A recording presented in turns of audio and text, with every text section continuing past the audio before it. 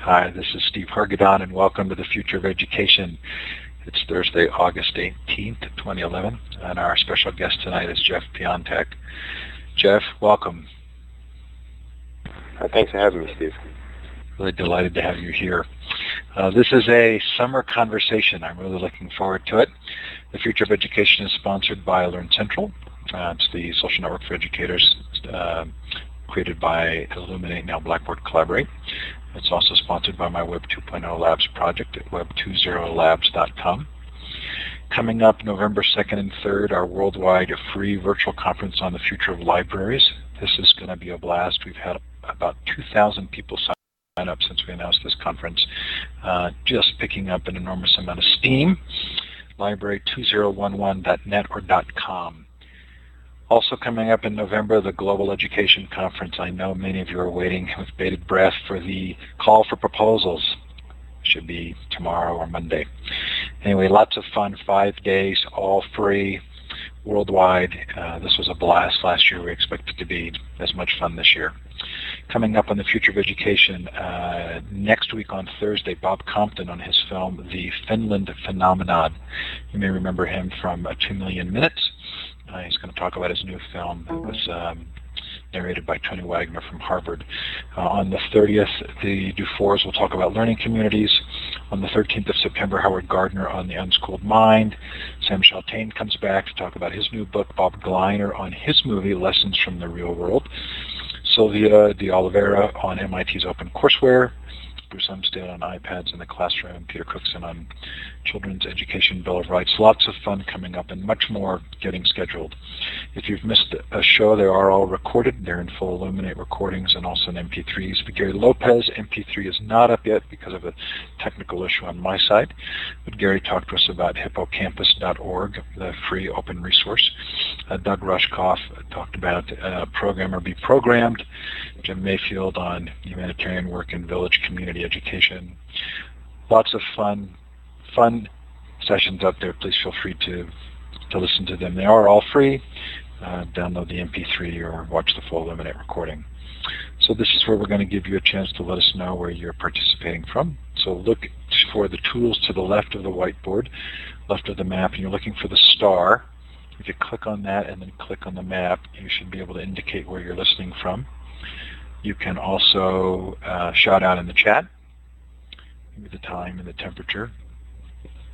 Looks like we have someone from the British Isles, Australia, North America, of course Jeff from Hawaii, maybe somebody else.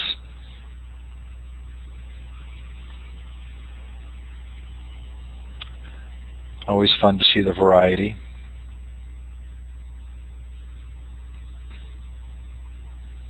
Look, some have been creative and have swapped out for the smiley face or the pointer. You get that by clicking on the little arrow on the bottom right of that star icon, and gives you a choice of other images to use.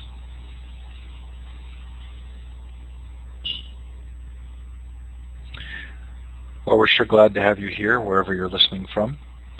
And if you're listening to the recording, thanks so much for taking the time to do so. So Jeff, I really appreciate you coming on the show.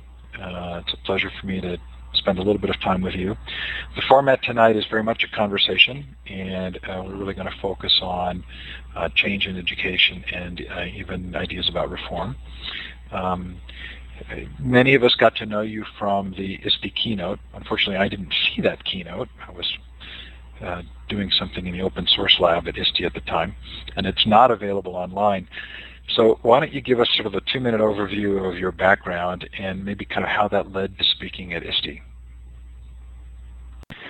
Thanks, Steve. My background, I started out as a science teacher in the South Bronx, worked there for a bunch of years, and worked my way up the food chain, per se, in education there to become a staff developer, and worked as a staff developer for a school and then staff developer for a district, and was fortunate enough to actually end up as the director of technology for that same small district in New York City, which New York City Department of Education was one of the sub-districts in the Department of Education. As time went on, it was it's amazing just the opportunities that presented themselves. I ended up becoming a regional director where I oversaw 120 schools, and prior to my leaving New York City, which was in 2004-05 school year, I was the director of instructional technology.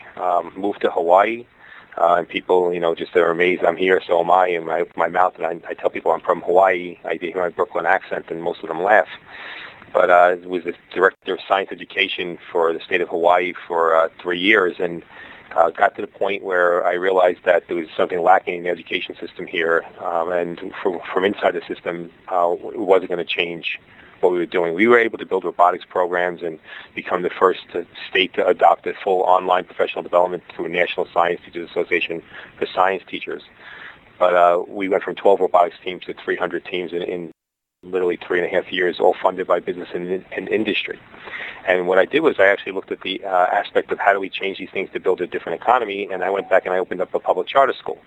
That school is now in our fourth year of existence. We went from 250 students to 1,200 students this year. We've had over 1,000 applicants for the 200 students we had this year, and we performed in reading and math very good on our standardized assessments. Over 80% of our students passed their reading assessment. And just on ISTE, I don't know how people understand, the voting was done they opened it up to people to vote. I was actually nominated by my father. And my parents are my biggest advocates and my biggest fans, and I kid around about it, but they put it open to the masses of people, and I was fortunate enough to beat out Chris Lehman, who's a very talented principal and another educator I have a lot of respect for. And I was actually the keynote at that conference, which opened my realm up to a global market in the sense of people I've met, people I've collaborated with, people I've been able to work with now since then. So I'm intrigued with the New York connection, and I want to ask you a question. We had John Taylor Gatto on the show, and he was New York City Teacher of the Year 3 years in a row and New York State Teacher of the Year 2 years in a row. And I often bring him up in when I'm giving talks about education, because he quit education in 1990 very publicly, saying he felt that he was actually making students dumber. As a public educator, did you have any awareness of him? Does that name even ring a bell for you now? Well, I know who he is only because I still do work in New York City for professional development for teachers, and I do grant writing. So I actually know who he is through the channels and people I work with currently in New York. I have a lot of respect for him. He's actually done phenomenal things. But if you think about the aspects of what, starting education years ago, when some of us, as you can see, my hair is gray, you were given a set of keys, and you were given a classroom. And you basically went in there and, did what you did with your training that you were given in your education setting. I was a biology major with a minor in math. I wasn't an education major, so I got my master's in education, and then I actually went on to my PhD work. But you look at what education was like back then, and I understand what he's talking about. I definitely can relate to, the understanding of what people expect from you and how you're expected to do things. So your answer to this then is forming a charter school. And chartered schools get sort of a varied reaction from people. Some like to quote that the statistics show that chartered schools do worse than public schools. Others like to talk about the sort of engagement level of those who start them. Is your experience, do you think, representative of the larger value of chartered schools? Most of the places across the country where there are charter schools, they perform similar to the demographic in the Department of Education schools or the district schools that are normally there. My answer, per se, is not really to start the charter school, is that I felt stifled in the sense that I knew I could do so much more. Given the opportunities I had here, I had a great working relationship with the administration at the time, who was the governor of Hawaii, Linda Lingle, and I have a great working relationship with the current governor and their administration as well, because they understand what I'm trying to do in the sense of Hawaii is a two-economy state per se, in the sense of when you get out of school, you either go into construction for land development and land use, or you go into the travel and tourism industry. There is no other industry for children to go into here. So when I was a director of science for the state, I was trying to actually diversify the economy and bring the high-tech field or the science field. here, and that's what our school primarily focuses on. It's a blended model hybrid school, and we focus on actually giving kids the core basics, but also proficiency in things like 2D animation, 3D animation, digital game design, and stuff like that. So I think that my personal answer is it gave me a lot of freedom and flexibility to build the programs I wanted to outside of the infrastructure that currently existed in the Department of Education there. So what do you think the role of the local educational culture is? And is there a degree to which chartered schools are able to kind of leverage their novelty and their startup phase to build a local culture around education? Is that part of the value? Well, I think that all public schools are essential to their community. I mean, if you look at any school that's been opened anywhere in the country or the world, for that matter, it normally reflects the population that they serve in that specific area. So I think that one of the challenges that we always have then is when you open it up a school, whether it be a Department of Education school or a charter school, and a lot of Department of Education actually are sponsors of charter schools, and actually are opening up their mini labs per se, because charter schools are supposed to be research and development for the larger districts at hand, and I think that one of the things we have to remember is that no matter what, the schools are challenged when they open. You're always going to run into different challenges in the sense if you're actually doing things outside the box. So I think that we have to think out the well thought out, implementing a phased planning of the system to make sure that it actually works when you open up a school, and dreaming big as to what the opportunities and what the successes can be. I mean, you should always dream big. So one of the themes that we've explored in the interview series has been the role of teachers and the degree to which they often aren't participating in a 21st century work environment but are asked to teach 21st century skills. How have you bridged that gap? Well, I think the biggest thing now is starting the school up from scratch and with 5 teachers and hiring, the best we possibly could at the time. Out of those 5 teachers, only 2 remain at the school, but we actually have 40 teachers right now working here. The best thing is the ability to hire based upon what their skill set is. But we've also gone to university and worked closely with the University of Hawaii. And I've spoken at other universities talking about how they need to reform the teacher education programs to build in the 21st century core competencies so that teachers can actually better serve their students. When I spoke at TEDx in Vancouver, I actually spoke about our next generation of teachers coming out, more technologically proficient than our current ones, obviously. And as time goes on, they're going to get more and more proficient because the technophiles and the Gen Y and the Gen X's are actually in the workforce then. That's when you'll see a technological shift in education, but the problem is the paradigm will not change until the people that make the decisions are the technophiles as opposed to the technophobes, the people that embrace technology. So I think it's just a training thing when teachers are coming out to making sure that they have the skill set. So a number of people who sign up for my Classroom 2.0 network will put that they're signing up because they're in a teaching program or a graduate program. Do you think that the technological proficiency of this generation actually translates into understanding how to bring those technologies into the classroom, or do you have to spend a fair amount of time working specifically on that?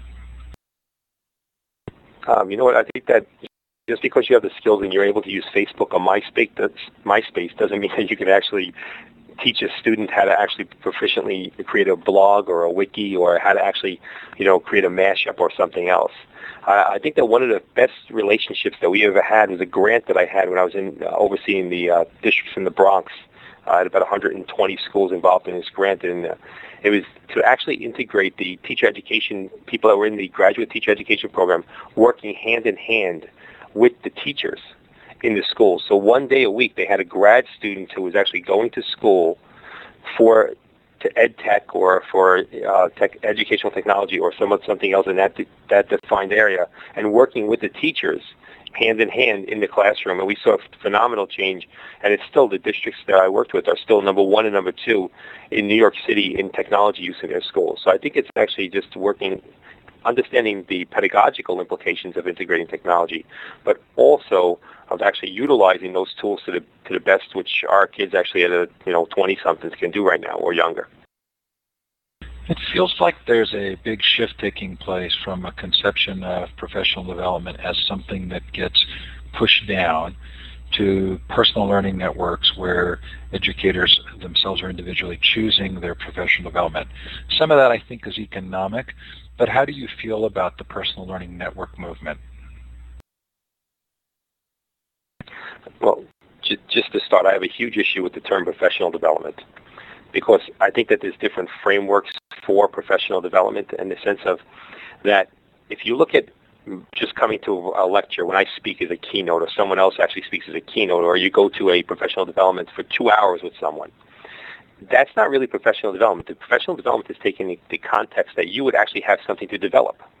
That's professional exposure. You're being exposed to new ideas, something that's new in the concepts that you're trying to implement at your school.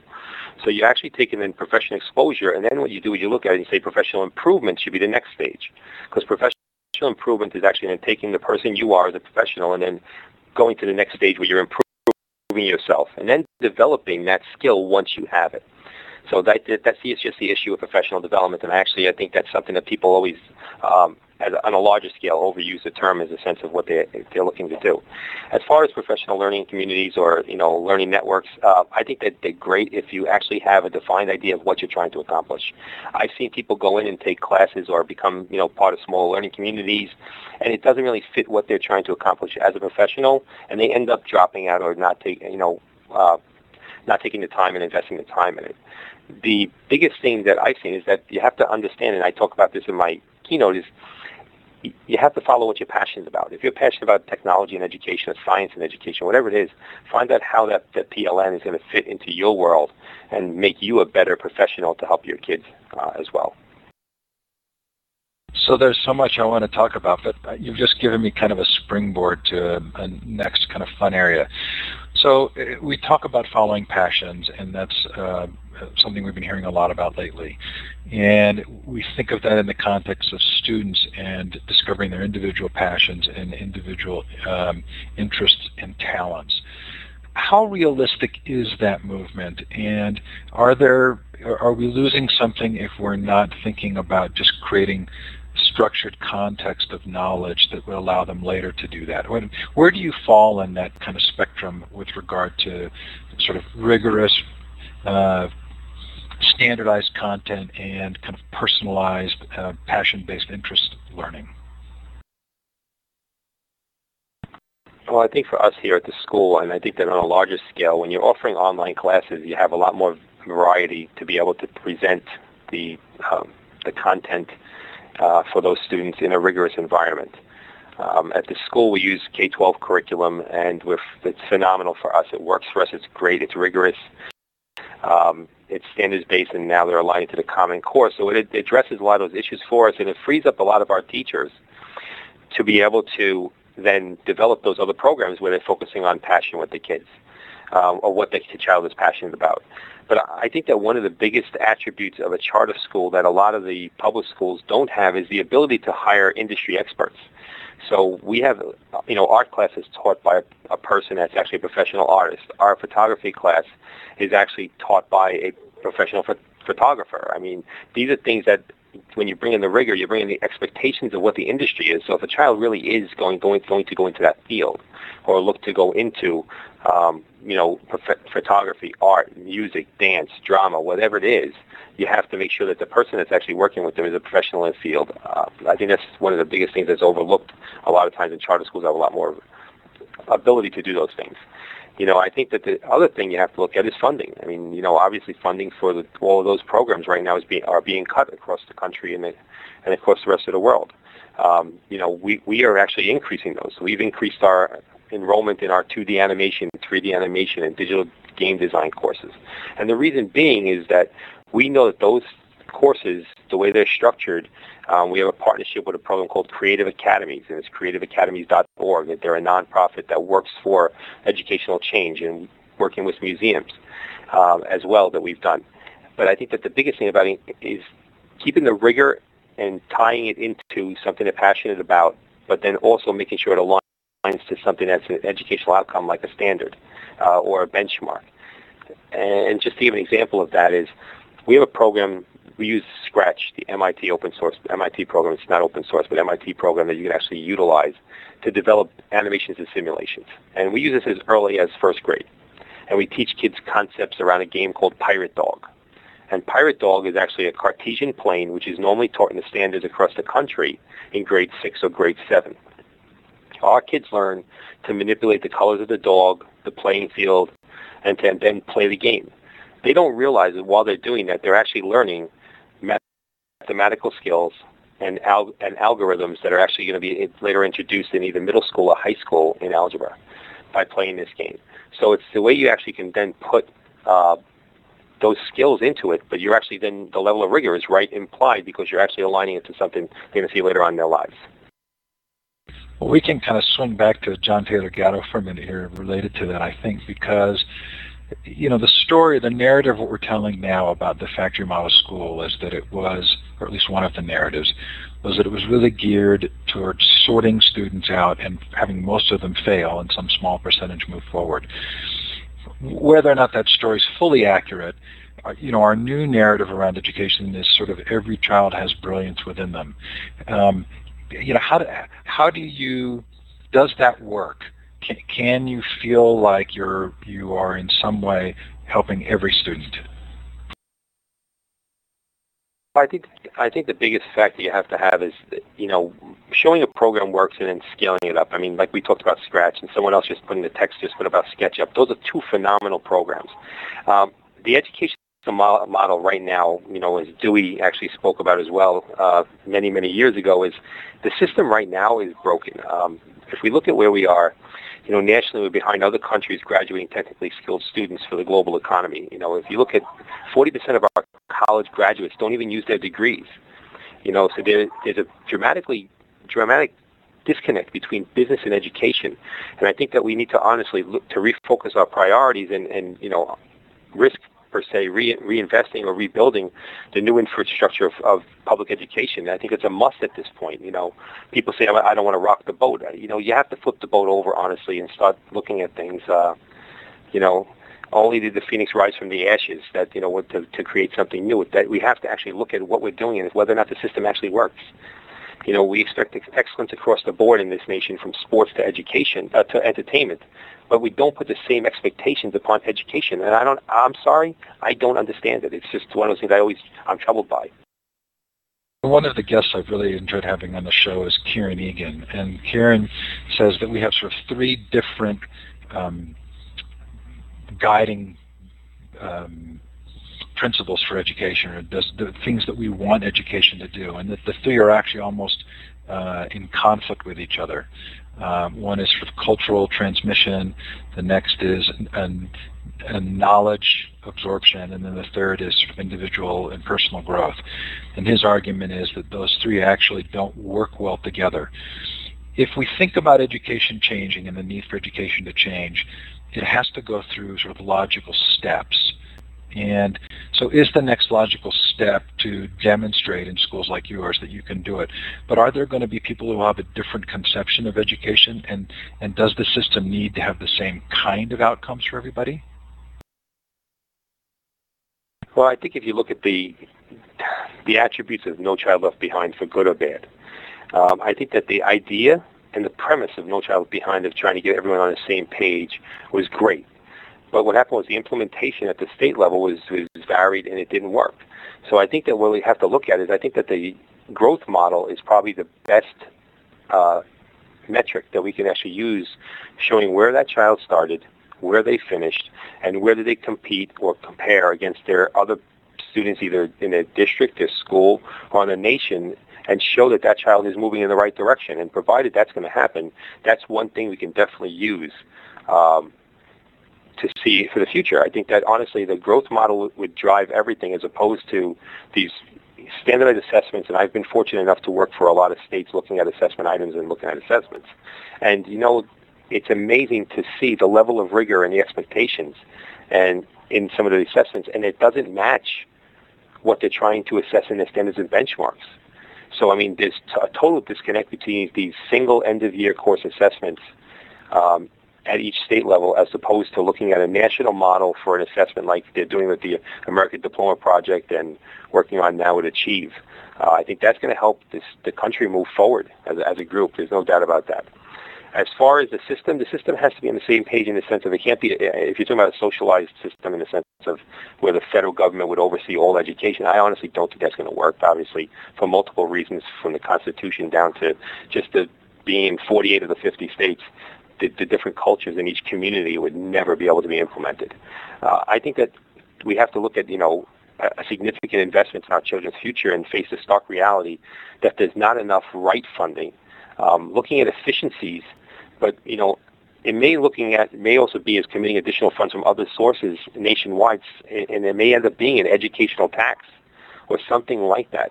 There are so many teachers out there that they go through their master's programs, and if they continue on of 30 credits above or 60 credits above, and they end up getting paid less than they would if they were an entry-level, worker in the business industry.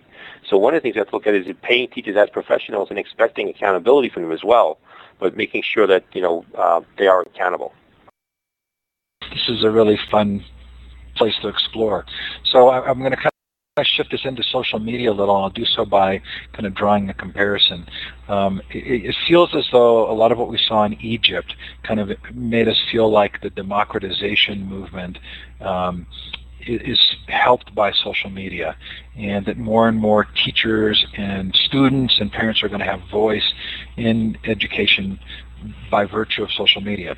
Then we see social media also being kind of a spark that lights or helps create an explosion when there's heavy dissatisfaction, like in London. Before we get into the specifics of social media for students, sort of in the broader cultural perspective, do you think that social media will have an impact on how decisions are going to get made about education and who's going to participate in them?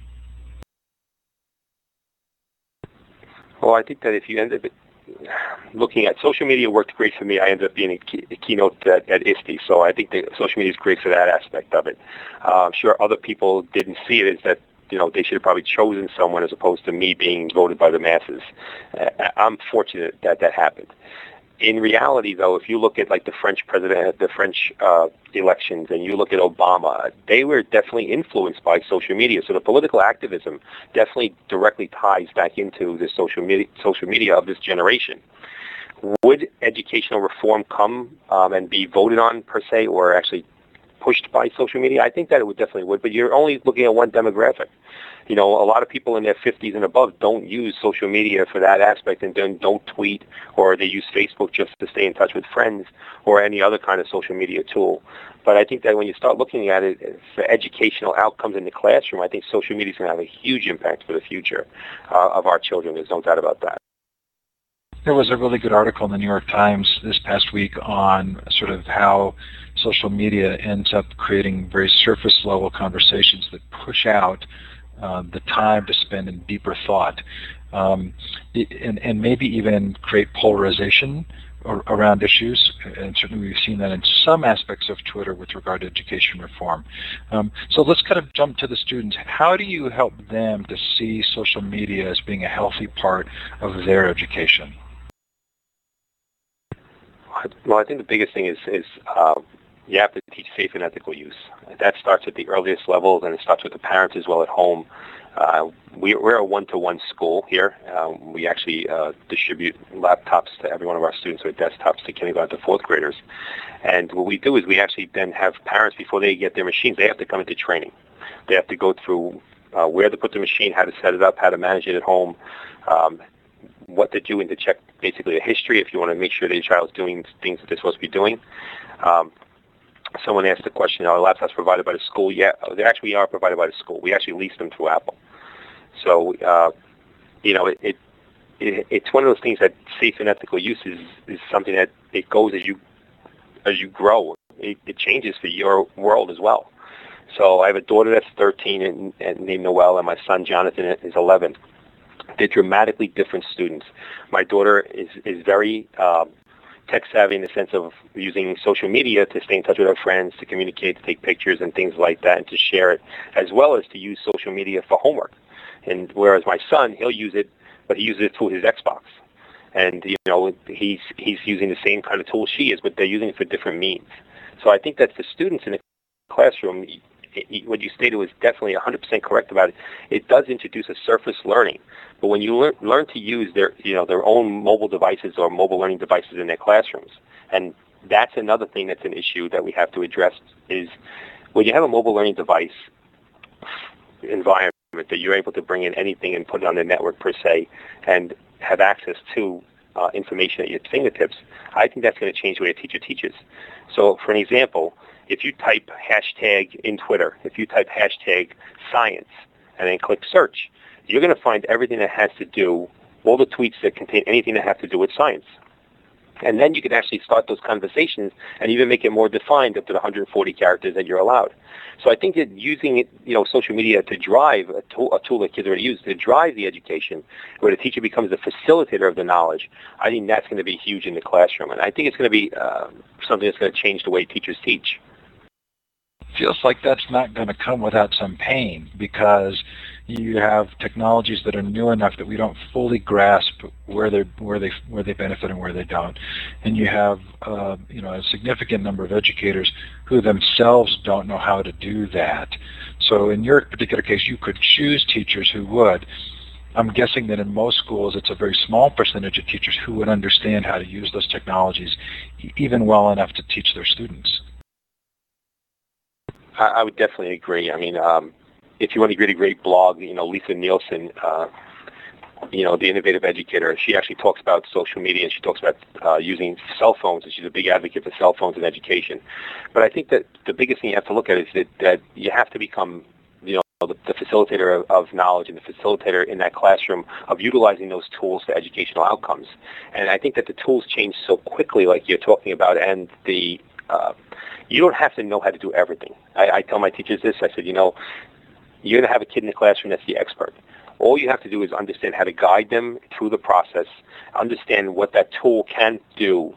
I said, and then take them from there. I said, you're not going to have to learn how to use, every aspect of Adobe Photoshop as it goes from one level to the next. You have to understand the basic applications of it. So I think that one of the biggest things that we have to look at is whether or not in the schools we have those teachers and start them in micro pockets in the school. So if one teacher wants to try a pilot program, let them try a pilot program and let them be the one that designs that program with you so it's safe and ethically implemented. But also the biggest thing is to make sure that they have students that are passionate about doing it as well. You don't want to force a child to do something like that really doesn't know how to use a tool or whatever it is. They just have to make sure that they're passionate about it. Make it a club first and then implement it in the classroom. So it seems like the one hurdle is the sort of the rapid nature of the technology adoption and how a lot of teachers don't have familiarity with it. It also seems like parents would kind of push back on this. How have you found the parents reacting to the work that you've done, and how much do you have to spend time communicating with the parents about the value of some of these things? It's funny. We have parents that come into us and they say, you provided us a laptop and now we want to lock it down in our house. And normally they'll come, just the conversation for me to be, all right, well, what are you trying to actually do and why? And I'll explain to them the value of the technology and how it can actually help their child achieve in school, in the sense of giving them access to instant information and access to the web as well as collaborative tools. And, actually, Mark just wrote something 100% true here as well, is that when you look at a parent or a teacher or anyone else, and our parents in our school are very, very involved because it's a hybrid blended school, so our kids are not in school every single day. So we do have access to our parents, and we are a school of choice. So it is a little bit different from us in the sense of what we're expecting our parents to do, but it actually comes from a different philosophy. They have to understand what those tools are going to do for their child, how it's going to help them to get access to information, to be able to utilize that tool, and everything else in their education. But it's, you have to bring. Somebody just wrote it. I was just going to say the same thing. Is you have to bring parents in. We have more parent trainings at night, 6 to 9 at night. In Hawaii here, and we offer them online through Illuminate or Blackboard Collaborate now. We offer them online on a regular basis, even on Saturdays and Sundays, and they're all recorded. So we actually engage our parents as much as we possibly can. I think sometimes to a fault where parents get sick of us. I'm laughing and clapping at the same time. Do you think, Jeff, we're going to move to bring your own device as the primary model for technology in schools? Is it going to be like the calculator where there's just an expectation that the parents provide the device? And have you thought about that? You know, it's when I was still in the Department of Education here in Hawaii, we had a project we were working with on the Big Island of Hawaii, and we were trying to do a Rube Goldberg project to design if you know the game Mousetrap, similar to that. And we want the kids to actually help design it utilizing technology, using either, at that time, iPads had just come out, or using a laptop or something else. And the school didn't have enough of them in the school to go around. So we told the kids, listen, in 2 weeks we're going to have this project. Can you bring in a mobile-enabled device, laptop, whatever it is, phone, whatever it is, and because we're going to do research, we're going to do this. And every child came to the table with one. And it's not an affluent community. It's very rural, and every child had access to it. So I think as long as they have knowing what it is, you can actually utilize those tools, and most people will come to the table with something. I think that you're going to have the school supplement for the students that are free and reduced lunch, or students that are homeless, and things like that. We actually have a homeless population that's in our school currently, and we provide them with laptops. But what we actually explain to them is what they're supposed to do to take care of it, while they're not at the school. And the other thing is we put CompuTrace on it, and to make sure we lock it down in the sense of if it gets stolen, we can find it. So it's just making sure you protect your investment with the tool that you're actually putting in the school as well. But also, I think that most parents, if it's going to be used and they see a value in it, then they'll find a way to get it for their children. So Carolyn has a question about the webinars for the parents, and then I want to drill down a little bit more on students. She's asking about, she wants to know if you give a little bit more information about how you do that and what you do. Okay, so we offer, our parent trainings are offered, we have a communications/parent, she's called Learning Coach Support, because our parents are called learning coaches. And what she does is she actually then provides them with being a better learning coach, going through the basics of what am I expecting while I'm in this school. And literally from day one of opening the curriculum online, that she goes through what it's going to be like in the experience. And she has 3 kids in the school, so she has understood every aspect of, and she's been here since we started, and she's great in the sense of the trainings that she does. We actually back that up with parent trainings that come from our teachers. So our teachers have orientations for the parents as well that are online as well as face-to-face. And you have to remember the one thing is because we are not just a strictly online school, we're a hybrid or blended school, we have mandatory components that students and parents have to come to. So they have to be in for face-to-face conferences. They have to do baseline assessments so we can actually use the growth model to implement student growth to show that over time, and things like that. So I think that one of the biggest things, it's a partnership. And we tell people that it's a triangle. It's the school, the parent, and the student. And without any part of that, this is not going to work. And we tell them that you are an active participant in your child's education. The last thing is someone asked if we actually, somebody asked, I guess it was, if we require parents to pay insurance for the laptops. We do.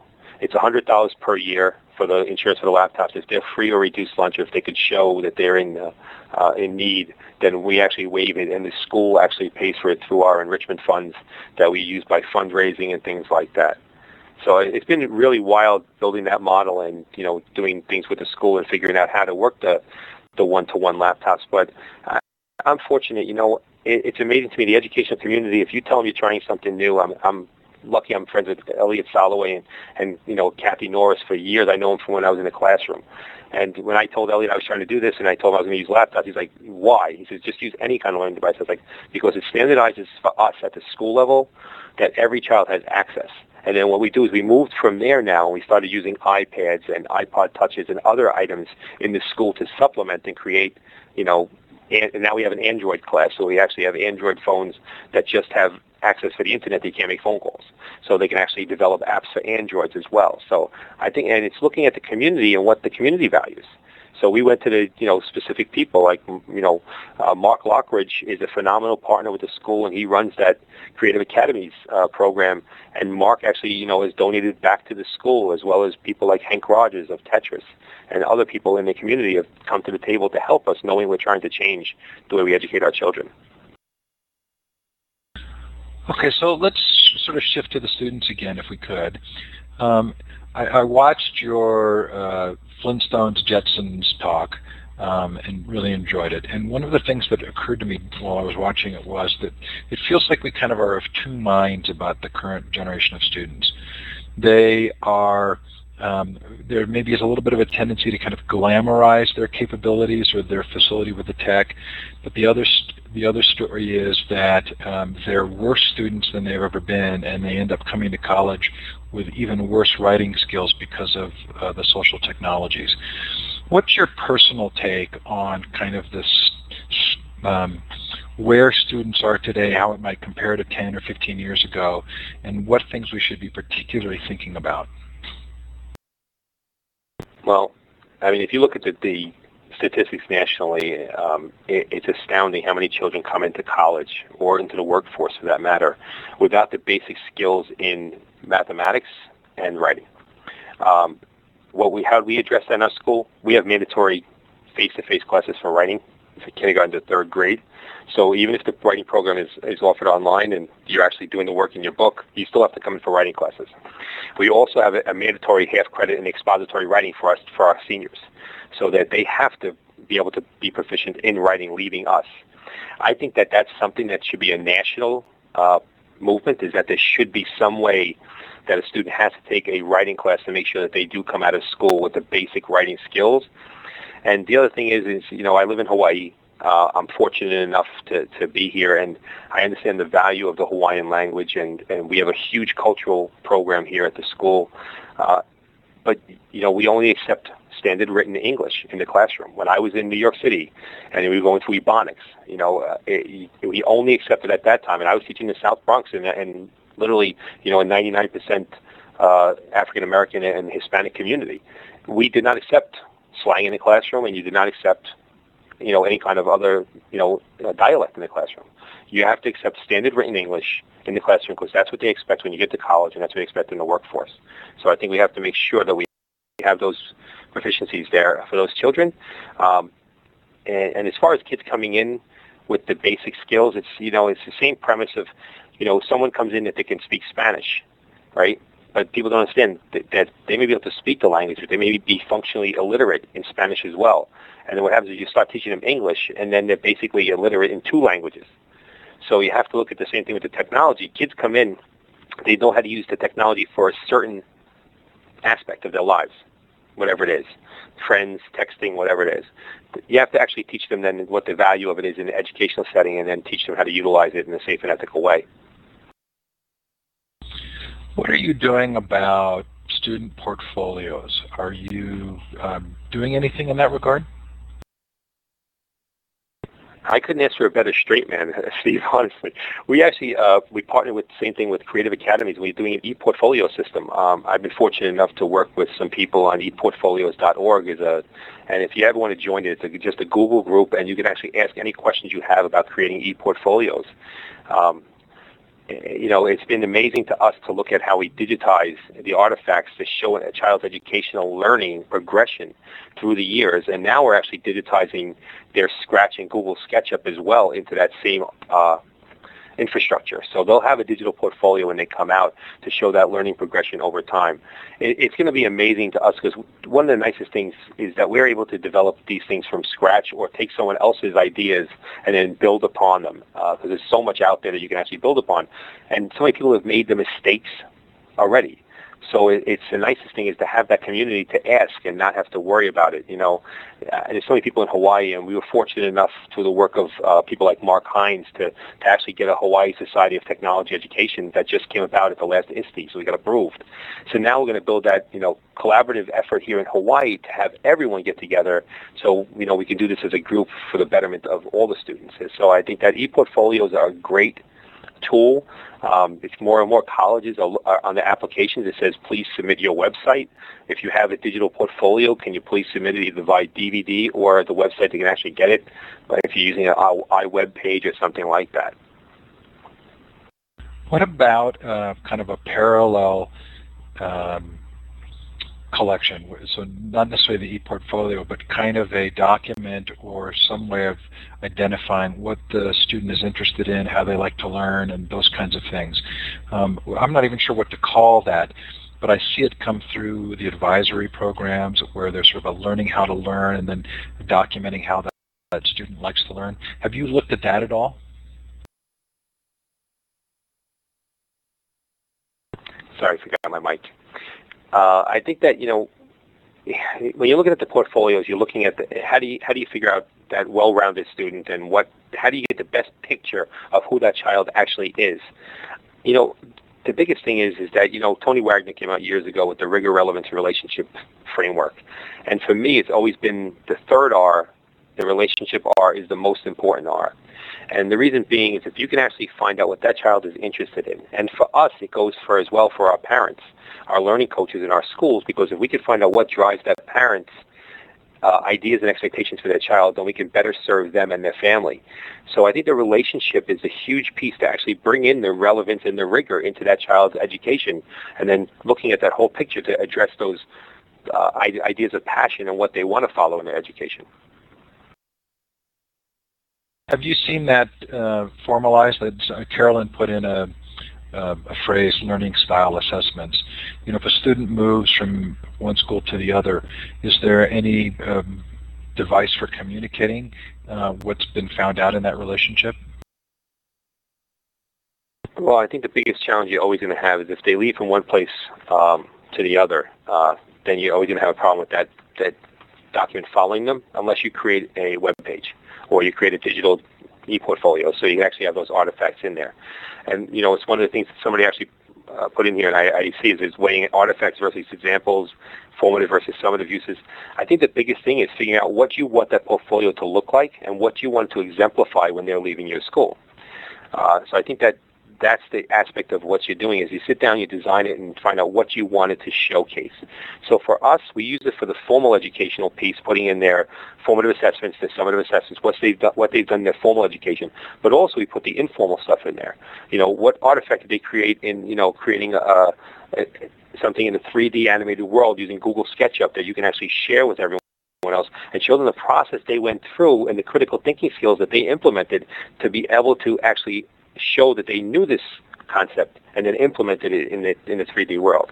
And Helen Barrett, by the way, is the ePortfolio guru. She's phenomenal. And it's electronicportfolios.com. And that's who she is. And she's phenomenal. If you want to go on, just join the Google group, and they'll help you do anything you want to do around ePortfolios. It would seem to me that in a world increasingly centered around the individual interests and passions, that we're going to need to formalize some of that communication in some way to make it a little bit easier to identify. I'll be intrigued by that. Okay, so it's time to move to Q&A. If you have a question for Jeff, there is a raise your hand icon. In the participants box, there's a hand, and it's the third icon over, and if you click on that, you can raise your hand and we'll give you the mic and you can ask Jeff a question, or you can put a question in the chat. Jeff, I was intrigued about colleges asking for websites. I didn't realize that was taking place, but it is taking place now? Yeah, I think the first one is to actually do it with Stanford University. But on the application itself now, it says please enter your website. If you have a website, please enter your website. If you have an electronic portfolio, it's actually on Stanford's website as well. You actually ask for an electronic portfolio as well now. And it's becoming more and more of the norm. Interesting. Okay, so Gary's the first one to ask a question. Gary, I've given you audio permissions. You click on the talk button, which should be close to the top of your screen on the left-hand side to turn your mic on. Let's see if you can do that. Oh, he's asking it in the chat. Jeff, how can cash-strapped districts use limited funds to promote these technology advancements? It's a great question. Looking at how we're trying to do things, you're going to get cell phones from corporations that are actually getting rid of them at the end of the year. You can actually go to places and look for, when I was in New York and I had a very underserved population in Brooklyn, we actually went to the credit union. When they were outdating their computers, which was only every 2 years, every 3 years, we were taking their refurbished computers and actually using those computers in the classrooms. So it's looking at innovative ways to get access to technology in the students' hands. You know what? I'm not above begging, borrowing, and pleading to people on behalf of my kids. I'm an advocate for children, and I'll ask anyone that's willing to help, can you help us in this way? And it's amazing that people are willing to help us. They know the dollar is being spent on the children and something that's going to help their education. I've had people come to me and tell me that they wanted to donate money to the school, and I'll tell them to wait. And they'll look at me like I'm crazy. And I'll say, listen, let's wait till we have a project that fits your passion and what your expectations are, as well as what we're trying to accomplish. Because for me to take your money and to use it on something else, I don't think that's fair to you or to the school. But the other thing is, they say all the time, and not only in Hawaii, but they don't want the money going into a black hole where it's going to pay for something that's not going to help the children or benefit the children. Peggy wanted to know if you could give us the URL again for the Google ePortfolio link. Was it a Google group? I'm not sure what it was. Jeff, did we lose your mic? Nope, I'm here. I'm just pulling it up actually right now. But if you just Google Helen Barrett, you can actually pull up the group. But I'm almost positive it's K-12 ePortfolios. Let me pull up my email right here. It's it's K-12 ePortfolios at googlegroups.com is the email, and then they'll add you to the group, and it's a great site. I've been on there for about probably 2.5 years. And it's using Google Apps and ePortfolios for education, but they actually speak about all different aspects of ePortfolios. So, Mark, you've got your hand raised, and I've given you the microphone. To turn on your mic, you click on the talk button. I can see that Mark is typing. You may not have microphone capability, but it looks like you may have a question, Mark. If you've got a question for Jeff, anybody else in the new interface? Okay. So do you have a microphone, Mark? Because if you do, there's a talk button that should be toward the top left of your screen. You can click on that, and it will turn on your microphone. And if anyone else has a question, please feel free to raise your hand as well, or to put it in the chat. We'll give Mark just a second here.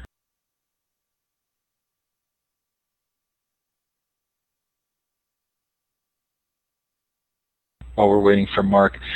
Jeff, one of the things that intrigues me about kind of the shift from Web 2.0 to the semantic web or Web 3.0 is demonstrated in Google search results.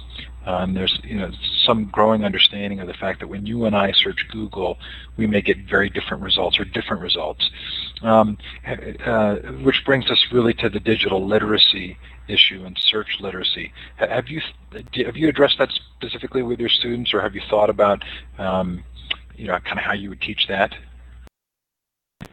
One of the biggest things is in my book, the Blogs, Wikis, and Podcast book. The first chapter is actually on informational literacy, teaching children to utilize Boolean expressions and actually using advanced search tools.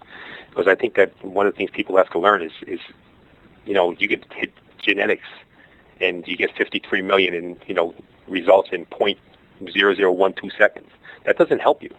You have to understand how you drill down within the search engines to understand that. So informational literacy is a key component of what we're doing here at the school.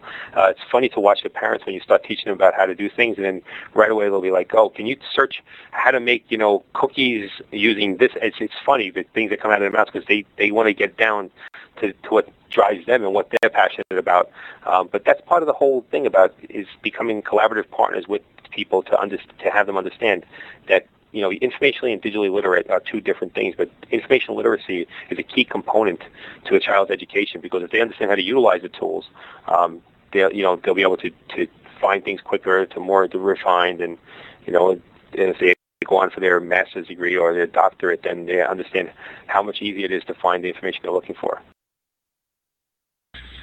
So it looks like Mark may have found the talk button. Mark, do you want to give it a try? That's embarrassing for me. My apologies. Aloha, Jeff. How are you doing? I hope you're okay. Listen, Jeff, the question I've got is a broader one. You know that you and I have talked before about change institutionally. And I know, at least in part of your interest isn't you run a fabulous school, but part of that is to challenge notions of schooling in Hawaii here in the islands as well as nationally. And I'm wondering if you can comment on what you see as the way your school and HTA and what it's done, and how that acts in sort of Clay Christensen's model of sort of a disruptive force, and whether you've seen that impact at all in the Department of Education locally here in Hawaii or nationally. Great question, Mark. And, we have seen that. They were nice enough to send the state auditors to us and to come down with compliance because, our test scores were high, and they were like, I invited them to come in and to bring the newspapers the next time they came as well. But I think that the way we look at it is, when you look at disruptive innovations like, Craig Christensen and Mike Korn write about, you're looking at how it changes things for the better and how we can actually then do what we're doing and make, like, not per se like little mini HTAs, but our model has been refined over the 3 years. We've made mistakes. We've done things that didn't really work out for us.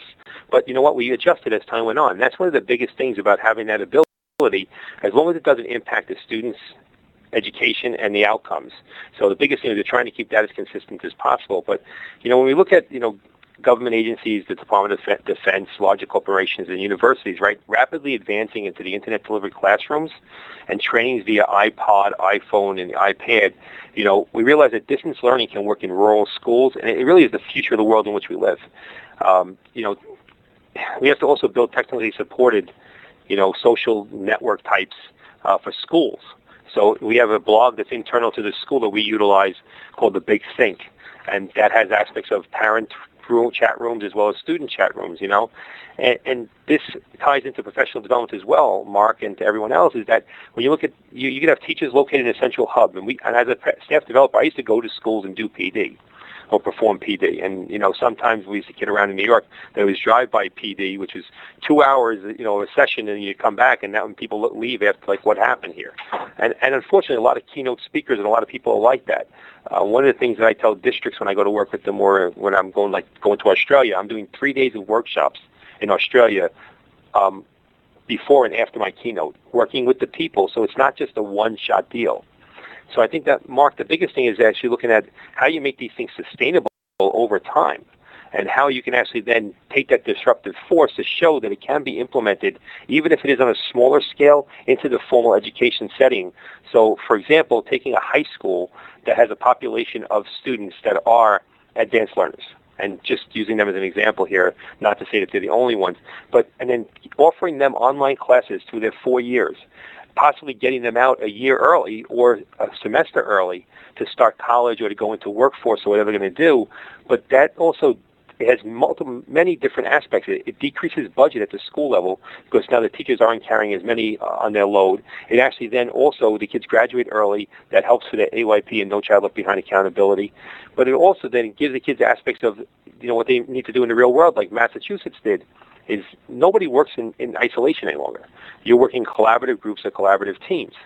So in Massachusetts, they mandated that each child, before they graduate from high school, take one online class, because that's the way the world is moving. And if you look at the statistics over the last 10 years, you went from 40% of the people working in 2005 in a virtual environment that it's over 60% of the people now working one day in a virtual environment now. And that number is going to shift dramatically as time goes on in the next couple of years.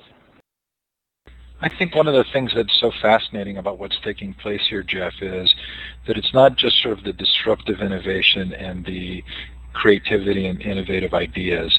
It's the fact that they are then getting shared very directly. So as a principal or a superintendent or a teacher, you're typically communicating with others and getting those ideas sort of very rapidly and oftentimes building together the new models. I think we're at the end of our hour. I really appreciate your being here. Did you want to give any final thoughts?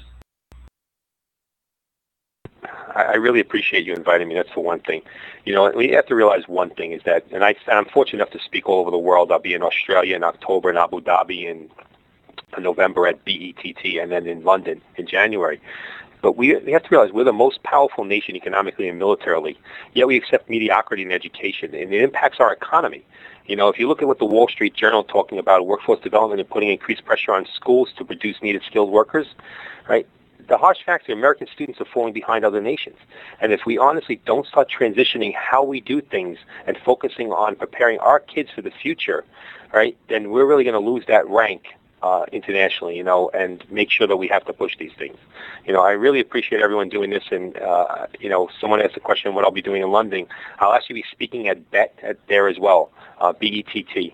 While I'm in London. I think that's in January, if I'm not mistaken. I just don't know what the exact dates. I have to look at my calendar. But thank you, Steve. I really appreciate everyone for being here. Thanks, Jeff. I'm using the clapping icon, which often gets confused with the raised hand, but it's the smiley face. Hover over the smiley face and go down to applause, and you'll see you can applaud. And if you raise your hand, Jeff will know you're applauding as well. Hey, thanks, Jeff. We make it a point to stop on time. Really appreciate you taking the time out of your day because it is Hawaii time, and you are in the middle of your school day or whatever you're doing. So thanks so much for being here. No problem, Steve. Thanks again. And thanks everybody for coming. That was delightful, a really fun conversation and well worth the time and learning about what Jeff's doing. So we'll go ahead and close the room now, turn the recording off. Thanks for being a part of this, and we'll look forward to future sessions. Take care, everybody. Bye.